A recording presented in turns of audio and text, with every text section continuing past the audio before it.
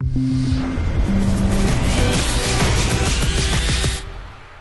a game like this, when you know you have two good sides playing, sometimes it's very difficult. You just have one chance. It might be a half chance is in the net. But today we saw two teams that was fighting practically for their life, so to say. And it just didn't come. And that is how football is. That is football. Sometimes you do everything right, but you didn't win. And we have amazing, good players. They give everything, and then